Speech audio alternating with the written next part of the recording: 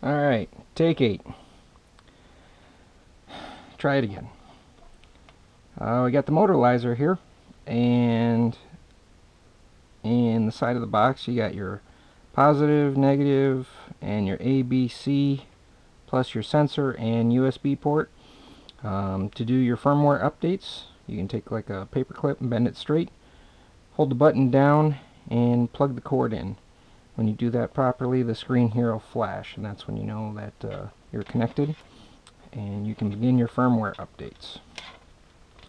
For a power source, I'm going to use a 2-cell pack. Of course, just good old positive, negative, and it's on. You can check your sensors to make sure that those work. You can check your power supply voltage. You can also toggle down here to the system temperature, which is the Motolyser temperature. I don't believe it checks the motor temperature. Yep, system temperature. So right here it's a little toasty in the garage at 78 Fahrenheit, 60 or 26 Celsius. PC Connect, I think, is something that they're working on for some future items. And then system info is just the version and the actual number of the unit. Okay, now we're on the start motor. So I'll try and keep my head down and not mess this one up. We're going to plug in the sensor.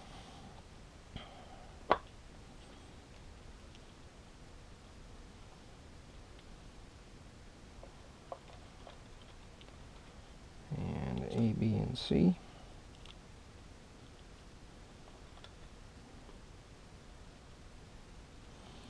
Start it up. Push this right button here. Now you can either swipe it like an old iPod, or push this right button and it'll start it at 50%. Fires it up. And you can see it gives you the power supply voltage, your RPM. Current speed is 50%. You can swipe it up, turn it all the way up to 100%, or back down. So just for the sake of making it easy, we're just going to go 100%.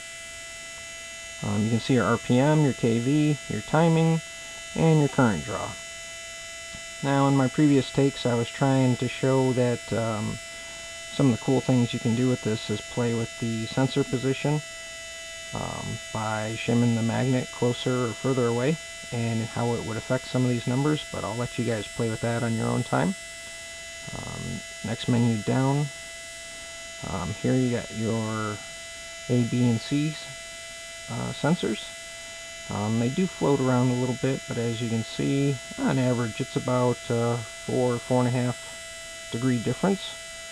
This is about average.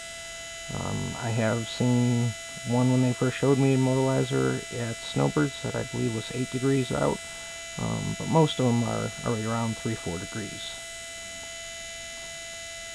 Down the next menu gives the current draw per phase, per pole. And again, there's a little bit of float, but not too much.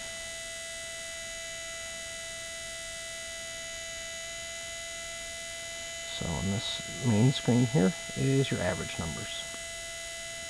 Now the cool part about this is I was able to take this motor right here that I've run in my World GT car a bunch and all these races, and then grab a completely different motor, plug it in,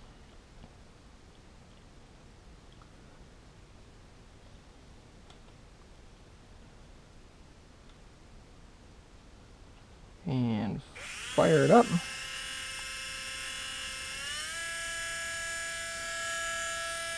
And we look at the timing, and we're right at that 41, 42 degrees. RPM, current draw is all about the same. You can see here that on the other motor that the phase A was actually the higher timing, where B on this one is a little bit higher. So you may be able to mix and match sensor boards with stators to find the best combination that may actually produce a better running motor. This is one of the cool things about the Motolyser.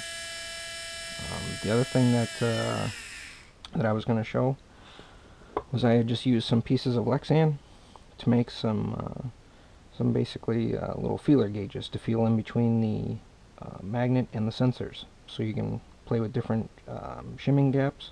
For example, on this spec motor, 0.5 actually produced a little bit lower current draw and a little bit higher RPM than 0.85.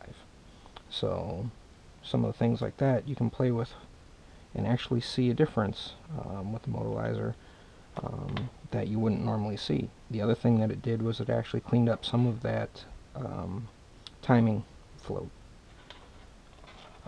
The other thing I'll show you real quick is you got two motors, but you can see one is maybe around 16 degrees on the end bell, and the other one is right around 20, maybe just a tick over.